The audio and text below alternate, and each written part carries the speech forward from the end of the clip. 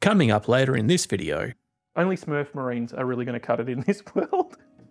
What am I talking about? You know, I'm going to get comments from all the Marines going, "Oi mate, I am a Smurf Marine and I didn't appreciate one thing you said last episode." But first... Hello everyone, Katobi here. Thank you very much for joining me for today's painting.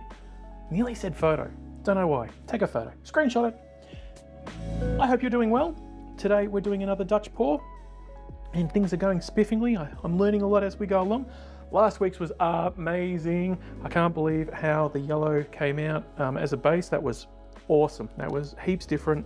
I'm thinking of experimenting with having a textured background in the future, but we'll have to wait and see how that goes. But today we've got a white base. I've already laid the base down, blended out in the with the hairdryer. If you watch till the end of the video, you can actually see me do the blowout because I have a time-lapse camera. Hi, time-lapse camera, and people in the future watching me from the past. Okay, so yeah, you can watch how I lay it out if you're ever intrigued on how I actually do that. I already painted up the sides of the canvas before I get started with the color that the base will be, so I've got a nice coverage there. Not only do we have our white base mixed with our pouring medium, we have deep blue, which I believe has, yeah, it has some mica powders. It's got mica 19 and then mica 29 to 32. So all the numbers between 29 and 32 inclusive of 29 32. We have ultramarine blue. We have, what's this, light purple, lovely. And we have silver again. All right, so let's get to pouring today's beautiful composition. I think I'm gonna start with the light purple. Just make sure I've got this good, and I'm gonna do something like that, but not as much. Oh, there we go. A little bit of sparkle to the painting. We're just gonna go straight through with this one, but then I'm gonna do double swipe with that one, the ultramarine.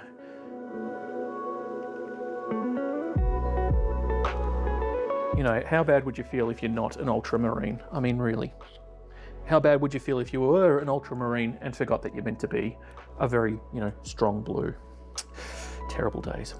Terrible days to be a Marine of any other. Only Smurf Marines are really going to cut it in this world. What am I talking about? Anyway, next part is the silver.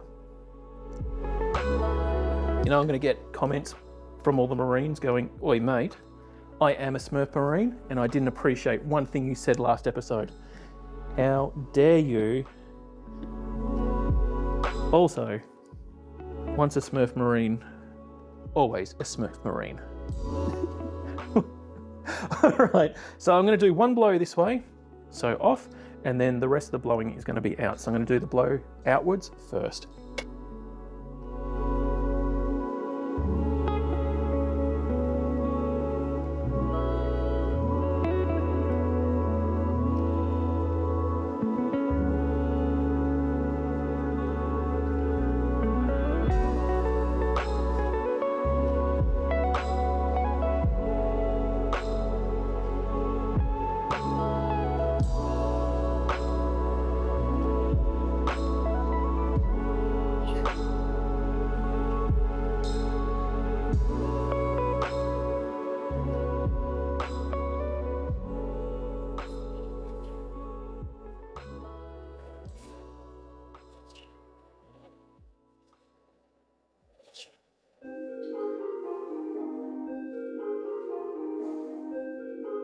Just want to soften this up a little bit if I can.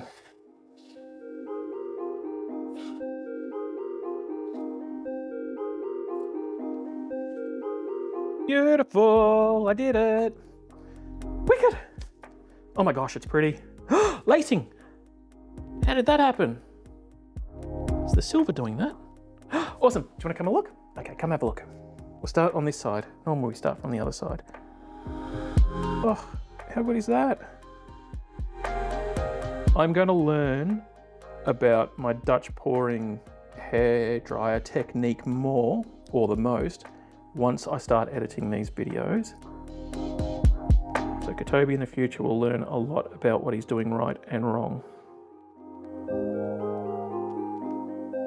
Oh, it's pretty though. All right, put you back up there. I think I just want to get a little bit more.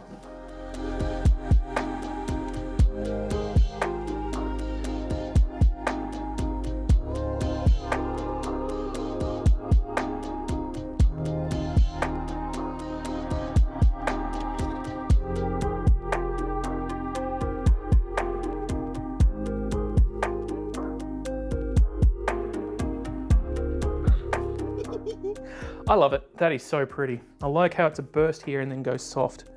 So what I noticed is something that happened whilst I was blowing this. I don't know if you noticed it yourself. When I blew back, there was just paint. It was awesome. All the white got blown over, but there was a part here and a part here where I ended up blowing deep, and I caught the base paint and I've blown it into the mix. So it's made it really soft. Nice. There is a Dutch pour technique you might have seen me do where you do the line and then you flood over the line and then you blow that out, and that makes it nice and soft too. It stops these colors from being so dang bold, but oh my gosh, it's beautiful. All right, well, keep watching the video, and in a moment you'll have Kotobi from the future showing you this varnish and in the conversation piece. So thanks for watching this part of the video. Hey, wow, far out, man. It's like you can touch it with your hands. Oh. I can touch it with my hands. These glosses really work, man. Hey, so like I made a painting and dude, it's radical. There's this part over here that's got stuff on it that's really cool. And this other part, it looks cool too, man. Okay, thanks for watching. Soon we're gonna do like this groovy ride right over the top of the painting. I'm gonna call it something cool like a flyover. Alright, rad. See you later, dude.